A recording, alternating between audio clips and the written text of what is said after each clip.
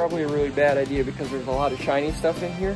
This will be your display, and on the G5, on the Attitude part of it, it's a little bit more simple than the HS. Feel. That would make it happen. That works. Cleetus Buford. He helped.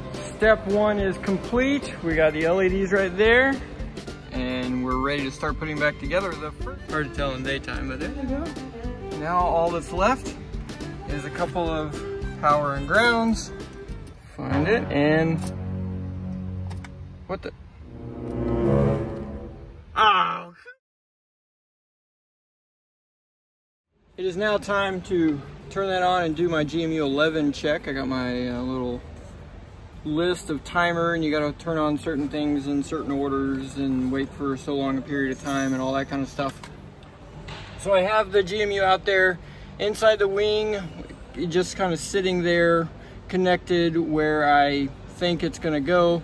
We have to do this check just to make sure there's no magnetic interference or anything like that. Fingers crossed, because honestly this is the one part I'm nervous about, because this is the thing, you test it, and if it tests good then you're home clear, but if it doesn't then you got to move it and you got to test it again, and if that doesn't test good then you got to move it again and then test it again, and so on and so forth till you find a good spot where nothing is going to interfere with it. Here we go. First switch on, so with the power on, the top one should be powered on. Yep, because that's connected to the battery. And then when I switch the radio or the Avionics, then the bottom one should come on.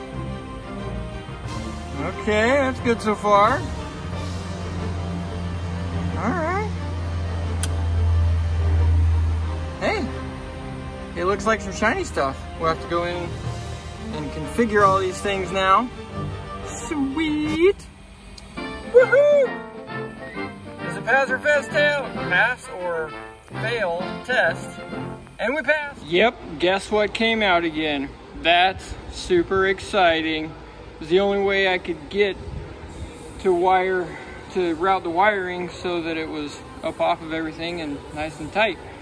And I might even have to take the tip tank off, which I hope I don't. But we'll find out here in just a minute. Taking off the outside gas tank right here because it's got a mount back here. This is where I checked it was right here, and it's not part of this right here, so there is a separation between the fuel tank and that rib, just like the instructions say, and it can mount right in there. And 30 minutes to take the gas tank off, probably 45, maybe even an hour to put it back on, but it will be a million times easier to mount that bracket and to get the GMU in there and level and aligned exactly this way, and that way with the airplane with this thing off. So next is to mount the bracket and then get the plane level and then do all the measurements to make sure it's, you know, exactly square and straight with the airplane. Okay, on to the next step, one bite at a time. Lickety split, bada bang, bada boom. Got that in there. Got it all aligned this way, it's leveled this way, and you know, all the different which ways. Put a little clamp on there because of that wiring. I want to keep that in place. Got my ground here. It's gonna go right there. Got everything tucked back in there so we can put this fuel tank back on there and put it back together. All right. We got everything put back together. The lights are on, I tested them, those are good. Got the fuel tank, all that stuff hooked up, everything's in there, the grounds, all that. And now I'm going to test it again and do another magnetometer test and check this, the flap, to make sure that's good, and the strobes and everything. See where those are at. Hopefully this is good to go and we can move on. Let's go check it out. All right, we got that in calibrate. Go down here, interference, test, start. Okay, we're gonna start. That's what we're looking for right there. Move that back and forth. Okay, the aileron's good. Okay, so far so good. Let's make sure these lights are on. Okay. Let's check them. Let's turn them off and on for that spike.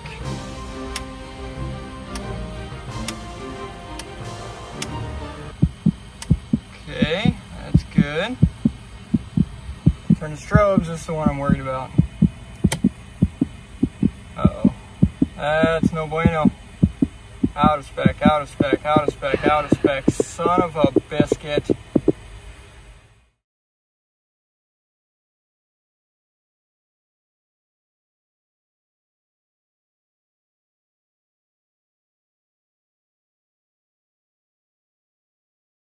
All right, how absurd is that? You see it's going out, now watch this. Okay, the box is that way, is how I mounted it. Now watch, like magic, I just need to turn it around that way. Okay, all I did was turn the thing around, now watch this.